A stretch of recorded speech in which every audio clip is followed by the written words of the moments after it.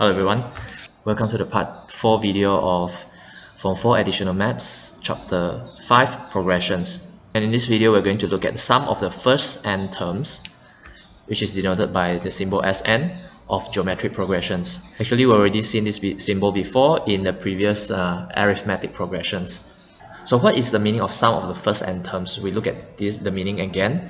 Given a series of numbers or a geometric progression here, if you want to find the sum of the first 10 terms, which is denoted by S10, it means that we want to total out the values starting from the first term, which is 3, plus the second term, 15, plus the third term, fourth term, fifth, sixth, seventh, until the 10th term. We want to total up all the values. That is the meaning of sum of the first 10 terms. So how are we going to find the total without finding all the values? We can use a formula, and before we start, we need to learn how to derive the formula. Sn here equals the first term plus the second term, and we add up all the terms until the nth term. So if we use the formula that we've learned in the previous video here, where the nth term equals to ar to the power of n minus 1, we can change all the terms here, t1, t2, t3, all in this form, ar n minus 1 form. So we rewrite this, becomes this. The first term, t1 is a. The second term, ar 2 minus 1. 2 minus 1 becomes 1, power of 1. Ar, the third term will be 3 minus 1, you get 2. And so on. So the last term here, Tn equals to ar n minus to the power of n minus 1. This equation here, if we label this as equation number 1. If right now we multiply the first equation, equation 1, with r, means all the terms here, all these terms are multiplied by r, we'll get something like this, where Sn becomes r Sn, a becomes ar, ar times r becomes ar squared times r becomes ar to the power of 3, ar to the power of n minus 1 becomes arn, and r to the power of n. We label this as equation number 2. If we now take equation 1 minus equation 2, meaning that Sn minus rsn, a minus the terms here, ar minus ar, you get 0. Ar squared minus ar squared, you get 0. And so you can see the pattern here, where this term and this term will cancel out. We cancel out this term, we cancel out this term, and this term will cancel out. We have the term a and ar to the power of n left. Here, hence a minus ar to the power of n. So we get something like this. Sn minus rsn. Here, for this part here, we only have a minus ar to the power of n. Now we factorize Sn, we factorize a, we get this. If we want to find Sn, we move 1 minus r to the right hand side, you get this. So this is the first formula, where to find the sum of the first n terms, we need the value for the first term and the values for the common ratio. So what will happen if we take equation 2 minus equation 1 instead? Okay, the same thing applies, but now we take this term minus this. Ar minus ar cancel out, ar squared minus ar squared cancel. This one minus this cancel out. You have ar to the power of n minus a. So you get this, something like this. If we factorize Sn and a, you get this. And when we move r minus 1 to the right hand side, we have this. So for this part, you have the first formula and the second formula. Okay, and notice that the first formula and the second formula, both r cannot be equals to 1. If r is equals to 1, 1 minus 1, you get 0. You cannot divide by 0, the answer is undefined. Hence, for geometric progression, r cannot be 1.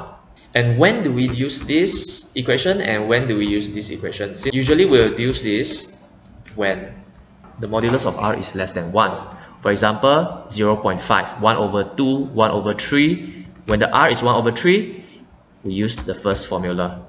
When the r is bigger than 1, whether it's positive or negative under the modulus, we will be using this formula. Now before we look at the examples, there is one more thing that we need to take note. That is, we can find the nth term by using the sum of the terms. How? So we try to derive this by first. Okay, we look at the example here. If we have S6 means we find the total of the first 6 terms. This is equals to T1 plus T2 plus T3 until T6. If now we want to find the sum of the first 5 terms, we have T1 plus T2 plus T3 plus T4 until T5.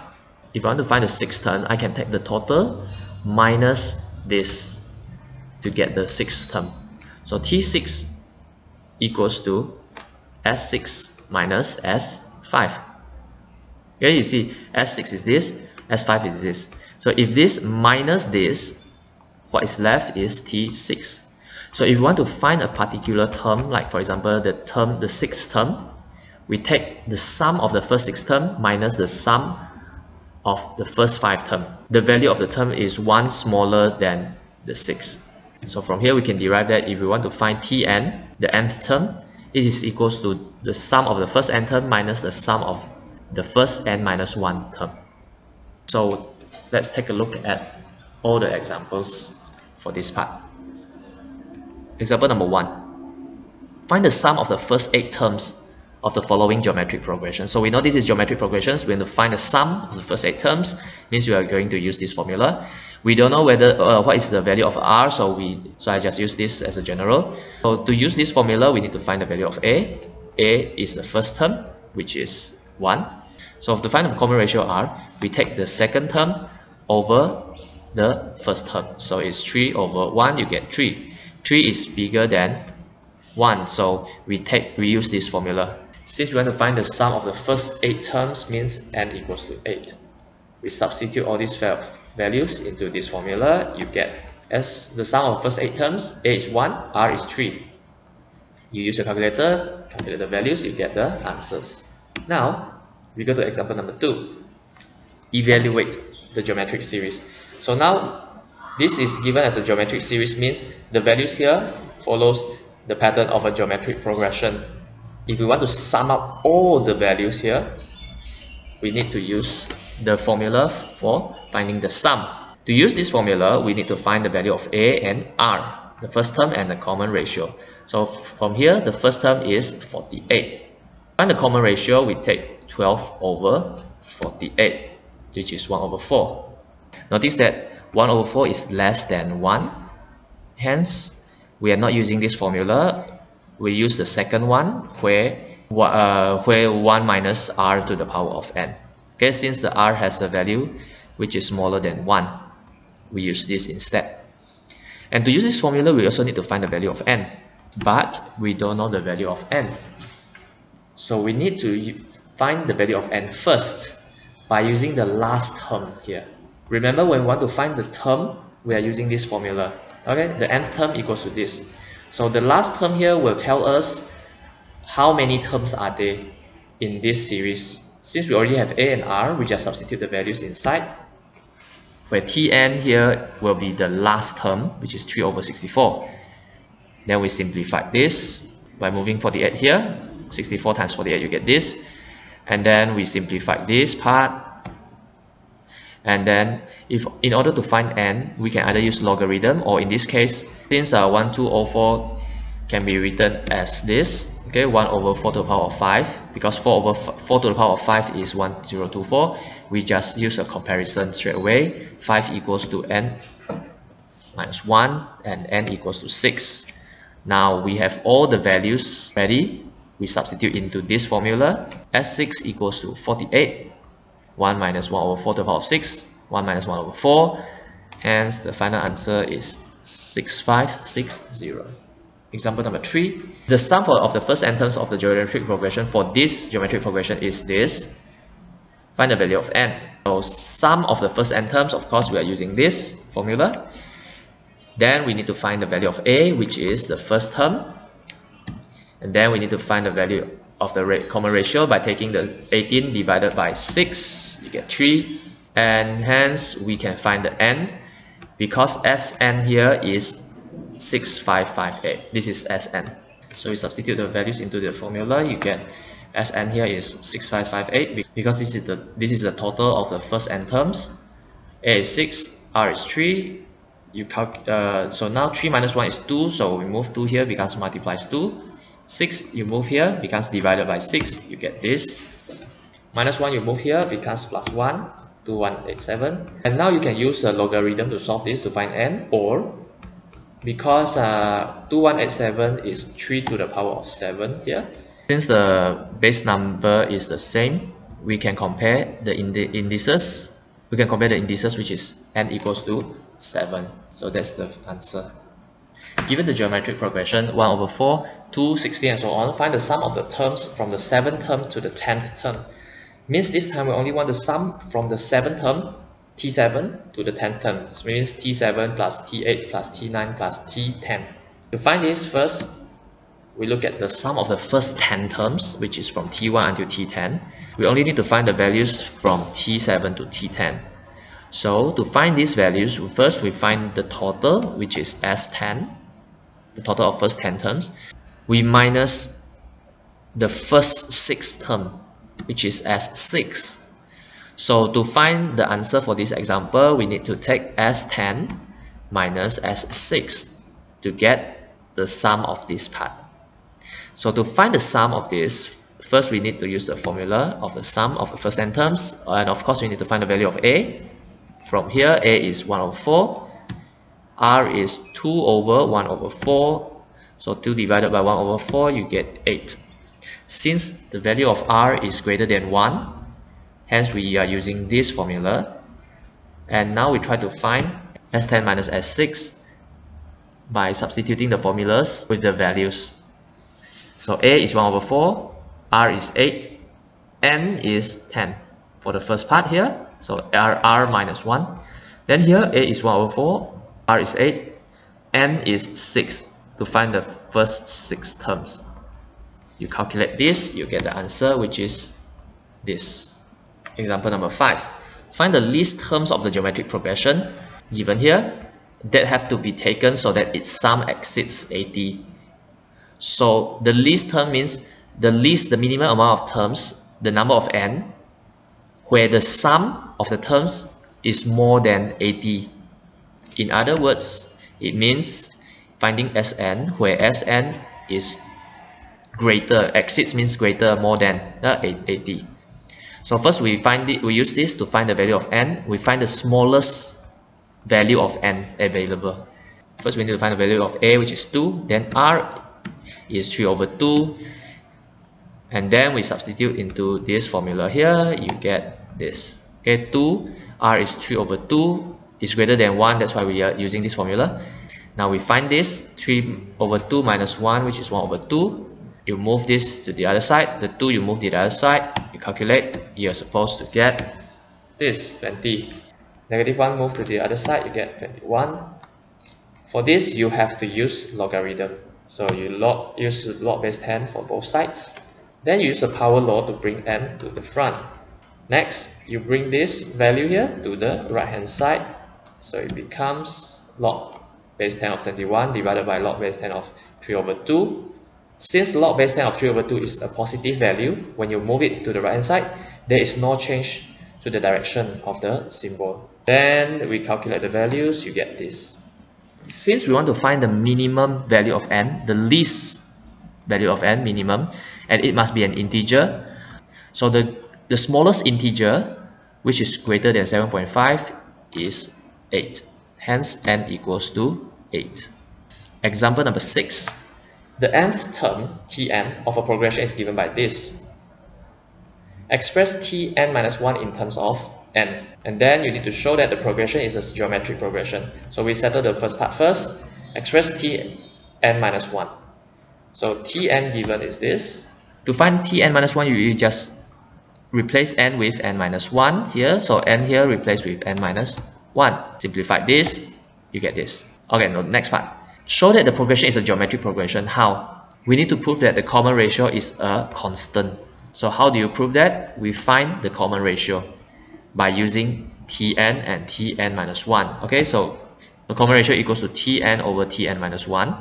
We substitute the values inside here. We try to simplify this. So 2 to the power of n plus 3 actually equals to 2 to the power of n times or multiply or multiplies 2 to the power of 3. So this part is the same, 2 to the power of n times 2 to the power of 2. 2 to the power of n, and this cancel. You have this, simplify it, you get 2. So since this ratio has a constant value of 2, this shows that the progression is a geometric progression because it has a common ratio of 2. So whenever you want to prove that a progression is a geometric progression, you just have to prove the ratio is a constant number without any unknowns or variables. Last example, example 7. Find the third term of a geometric progression given the sum of first two terms is -2, the sum of the first four term is -10, where 2 to the power of where r squared is not equals to 1. So we'll come back to this later. First, we look at the information given. We want to find the third term. Third term means T3. To find T3, first we use the information here to help us to find A and R. So we are using this formula. Since we don't know what is the value of R, we just take this as a general one, where S2 here equals to this. So the N here becomes 2. So since S2 equals to -2, hence this equals to -2. We label this as equation number 1. Then we come to this, the second part, where S4 equals to this. And again, S4 equals to -10, hence this equals to -10. And we label this as equation number 2. Since we have two equations with two unknowns, we try to solve it. So if we take 2 over 1, if we take equation 2 divided by equation 1, means this divided by this, -10 divided by -2, we get this. Okay, so -10 over -2 is 5. So we try to simplify this part by changing the fraction form. Here becomes this. Okay, this divide by this. Since division of fraction, we change the division to multiplication and switch the position of the denominator and numerator. Now from here, you can see that r minus 1 and r minus 1 cancel out each other. A and A cancel out. Hence, we have this. From this and this, we have this. So how are we going to simplify this? Remember, we learned the identities before. A squared minus B squared equals to A minus B times A plus B. So we can change this to this form where it becomes r squared minus 1 times r squared plus 1. And these two cancel off. You get r squared plus 1 equals to 5. Bring the 1 here, becomes r squared equals to 4. R equals to the square root of 4, which is plus minus 2. So now r has two values. It's either +2 or -2. Hence, we want to consider all the cases. So we have the first case when r is 2, the second case when r is -2. We need to substitute into equation 1 to find the value of A. So we substitute into equation 1 from the previous slide. So r becomes 2, r becomes 2 here. We find the values here. Okay. So now we get A equals to -2 over 15. For the second part, since the value of r is different, we use the formula again. We substitute into 1, we find the value of A, which is 2 over 5. And since the question asks us to find the third term, we are using this pair of values here and this pair to find the third term respectively. Okay, so this pair of values, to find the third term, we use the formula here, where where n is 3. So T3, A is 2, R is -2 over 15. Calculate the values, get this. When you have this pair of values, use the same formula. T3 equals to -8 over 25. So you have two answers for the third term. So remember, the question states that r squared cannot be 1. Why they want to state this is because for this part, if r squared can be 1, then this part will become 0. Then the answer will be undefined.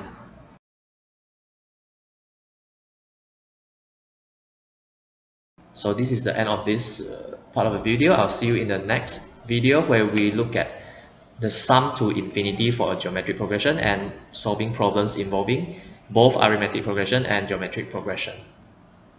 Thank you, everyone.